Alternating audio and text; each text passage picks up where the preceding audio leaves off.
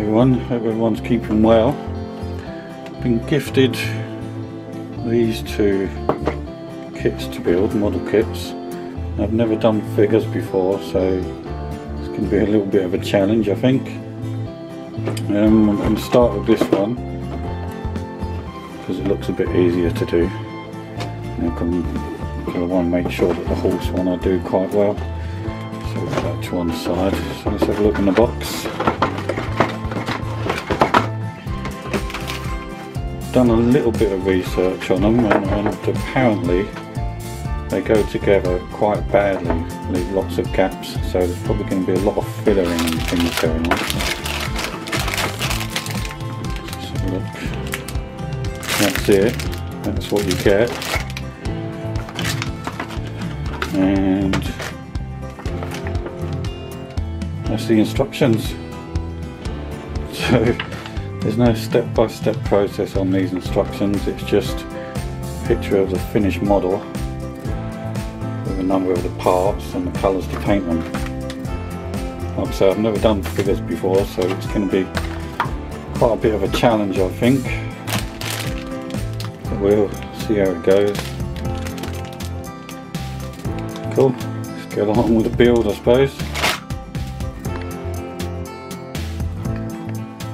So this is all the bits that you get. They look quite detailed. It's going to be fun trying to paint them.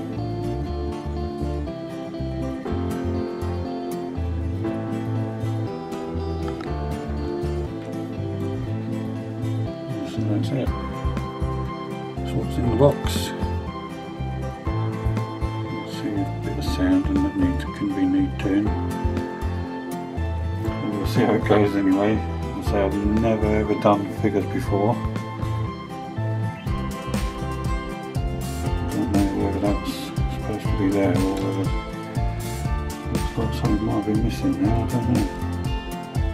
And it's the same on that end as well. That's for a different kit. We'll see.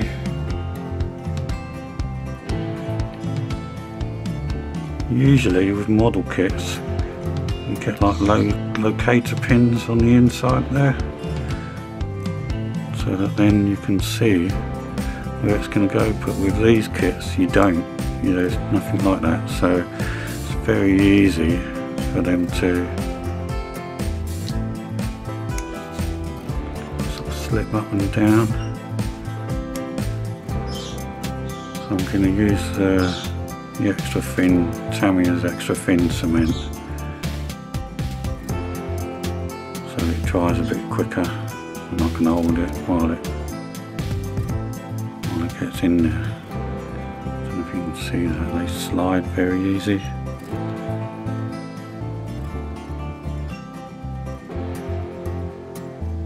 So anyway, we'll see how it goes.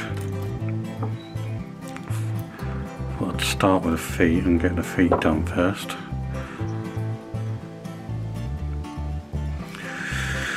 So we'll see how it goes.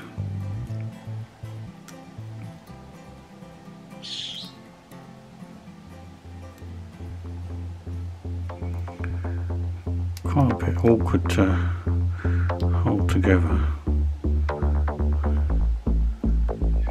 I'm just going to hold it like that, run a seam of glue down one of the sides just to give it a bit of tack.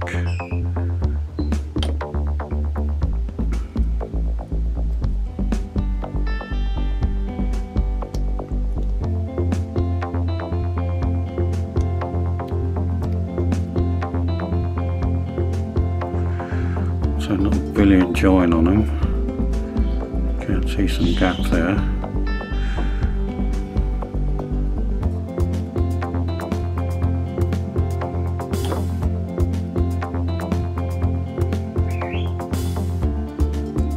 Give it a squeeze. We'll let that dry for 10 seconds.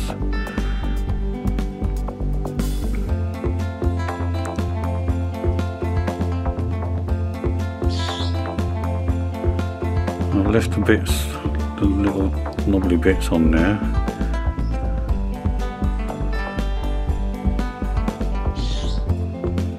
Because I might have to do some filling, so it's going to need some sanding off anyway.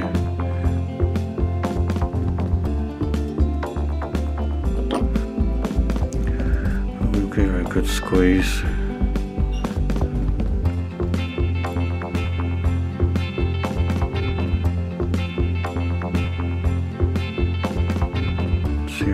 Up.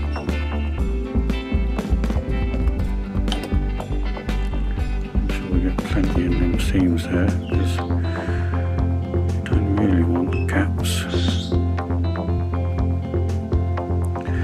Yeah, so this is going to be fun, because as you can see there, I don't know if you can see that, but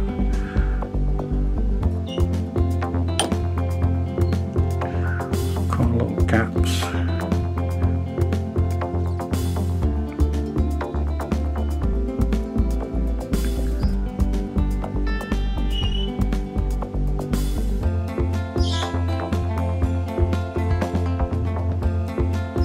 Too bad.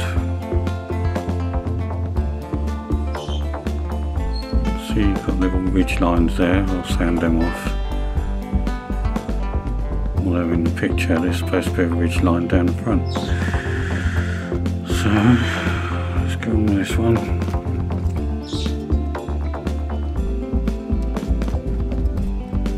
See how easily it slides up and down.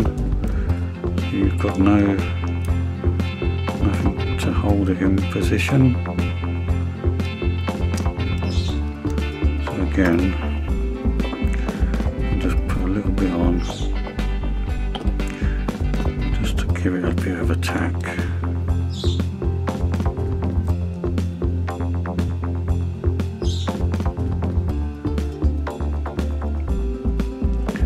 So yeah, it's going to be a little bit of a challenge, I think.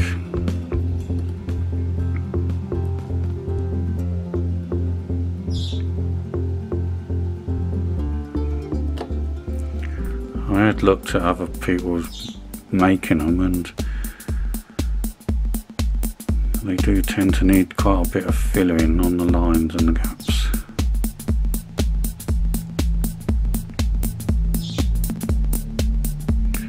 But I think a bit of a tight squeeze on them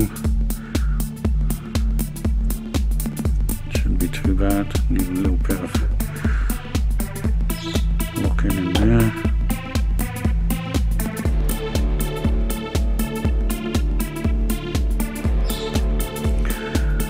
Thing about using this type of glue is it dries very quickly. It sets very quick. If you're using normal glue, you've got the risk of it all coming apart, and then you've got to use all your elastic bands and things.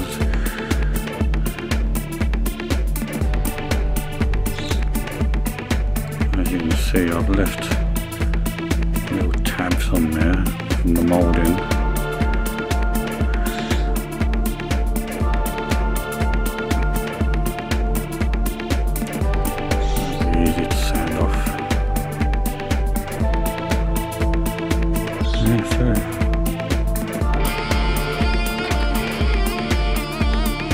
Made a start, onwards and upwards.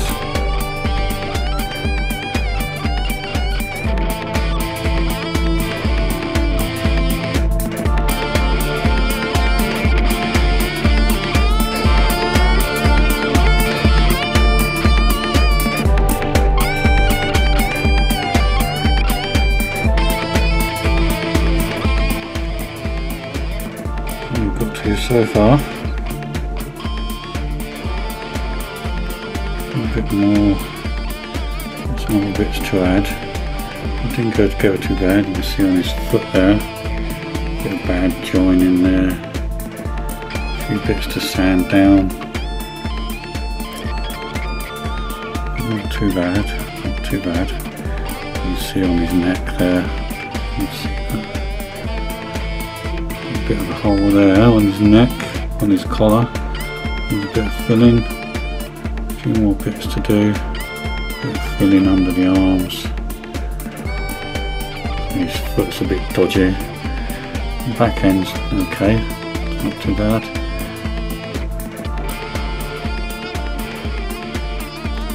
But yeah, the main thing is it stands up on its own.